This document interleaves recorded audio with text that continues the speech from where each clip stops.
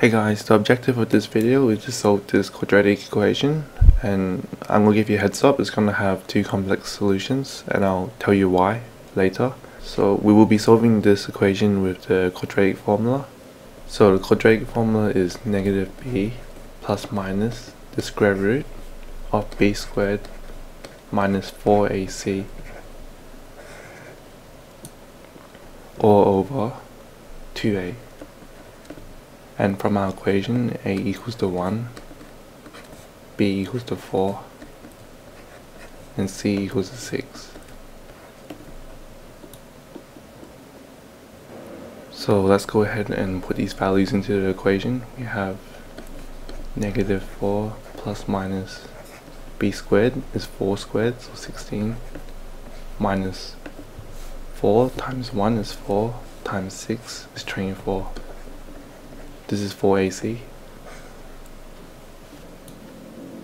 over 2 times 1 is 2.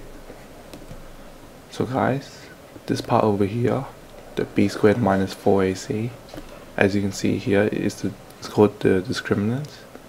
And because it's negative 8, 16 minus 24 is negative 8, it's less than 0, so we will have two complex solutions. So simplifying this down, we have negative 4 plus minus negative 8 all over 2. Further simplifying, we have negative 4 plus minus, or square root of 8 is 2 times square root of 4. This is the same thing as square root of 8 times square root of negative 1 is I all over 2. So we have negative 4